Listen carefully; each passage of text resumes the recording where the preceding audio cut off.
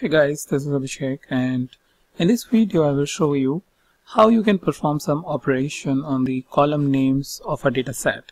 So things like whenever we are getting the real-time data, it has some columns, and columns are having multiple values like first space name, first name, last name, city name, and things like that. And space is really not helpful when you are performing some data operations, because then in that case you have to write the entire name within the bracket notation.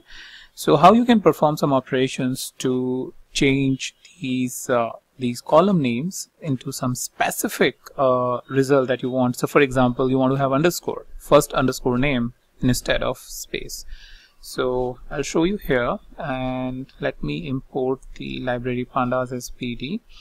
And I want to import the dataset which is for famous iris just for this example, and then you can apply it anywhere you want. pd.read_csv, and what I need is the iris data. So I'll go to ABH folder where it is present. It's on desktop CSV, and what I'll just do is head, quickly remove this column, doesn't make sense. So for that we can write iris.drop unnamed 0 surrounded by single quotation, and say in place is equals to true, so that we have changes impacted to our original data set, otherwise it will not impact. And access is equals to 1, because by default it is 0. 0 indicates that you want to apply the operation on rows, all right, and 1 indicates you want to apply the operation on column. Okay, with that, iris.head, just to give you some additional context about dropping the columns. Okay, let's go ahead and now change the iris.columns first of all. So these are the columns that you have: iris.column, sepal length, sepal width, petal length, and petal width, and species. And what we want is, we want to change this dot notation, let's say, to underscore, right? So what I'll do is I'll simply write x dot, so x is just a variable, x dot replace dot with underscore. And how we will get the x values is by running a loop on the iris values, column values, or the column names for x in iris.columns, right? So this way what we are saying is basically, hey, x going to take all the values of columns one by one and replace them with the underscore wherever you find the dot.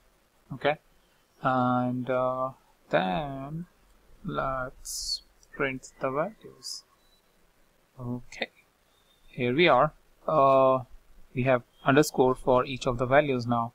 So this way you can change space to underscore, or a space to a dot, or a dot to an underscore. So it really opens up a lot of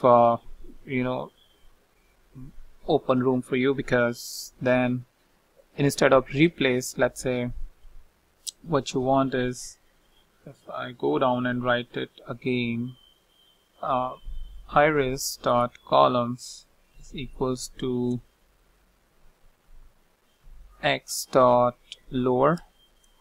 What we are saying is simply lower down the values, right, for x in iris.columns. And now let's see iris.head. So now we have sepal length, sepal width, petal length, petal width, and species into lowercase. So this way you can lower down the values of this sepal length, sepal width, and you can then experiment with couple of other options, like you have I don't know what is really going on with my mouse, upper, another. So this is basically a string, and then you can look at the documentation for string operations, and you can apply whatever string operations you want. Okay, so that's pretty much all I wanted to show you in this video. I'll meet you in the new video, new topic.